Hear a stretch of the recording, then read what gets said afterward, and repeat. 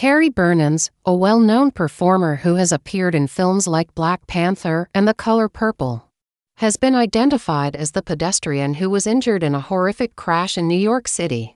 The incident took place in Midtown Manhattan in the early hours of New Year's Day when a driver, trying to flee from the police, crashed into pedestrians, causing a food truck to pin Bernans underneath. Bernans, who has made a name for herself in the film industry, suffered serious injuries as a result of the crash. She was immediately rushed to the hospital, where she is currently receiving medical treatment. The exact nature and extent of her injuries have not been disclosed.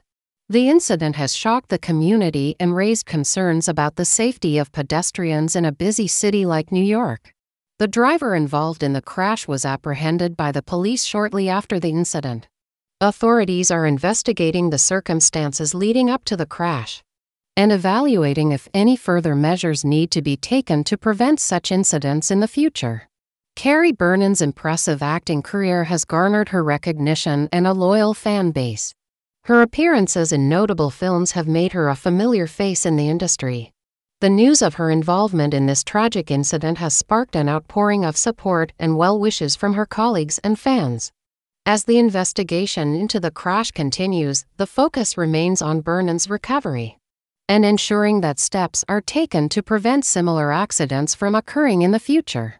Pedestrian safety measures and enforcement of traffic regulations are likely to be key areas of interest for both the authorities and the general public in light of this incident.